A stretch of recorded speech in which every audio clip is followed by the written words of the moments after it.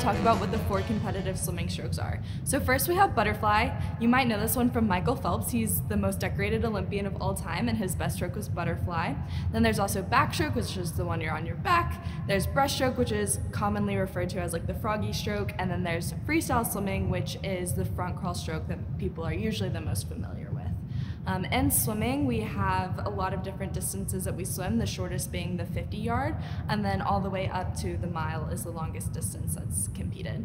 There's also 2 types of pools that competitions usually happen in. There's short course, which is a 25-yard or 25-meter pool, and then there's a long course, which is what Olympics are competed in, which is a 50-meter pool. All 4 of these strokes together are called the individual medley.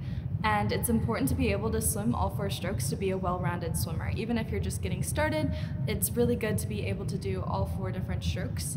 If you're wondering about how to learn the different strokes or some drills you can do to improve your technique, make sure to check out our stroke-specific videos. For more information, be sure to check out our stroke-specific videos on freestyle and backstroke.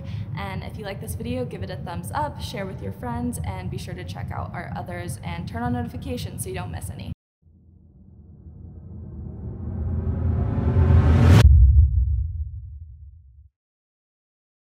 Thanks for watching today's video. If you liked it, be sure to subscribe, share, ring the bell, comment with any questions. If you're in the DFW area and you'd like more information on swim lessons or swim team, be sure to visit www.sigmaswim.org.